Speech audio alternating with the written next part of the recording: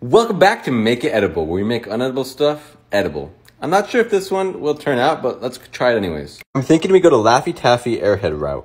Laughing the Taffies. Before we do, what can you call a car that never stops? Cargo. Ha! It's done. We can all agree that yellow is the best flavor. It's SpongeBob and Patrick. Now we got plankton. All done. Now we'll put it on the heat and melt it. It's melting. Delicious. Tomorrow for the results. I'm just kidding.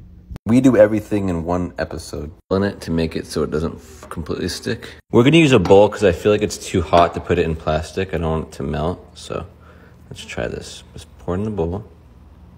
Okay, this is the end result. It's looking like a carameled apple. I'm gonna put it in the freezer and then I'll come back. See if this works. Nah, it didn't work. But this one is edible. Yum.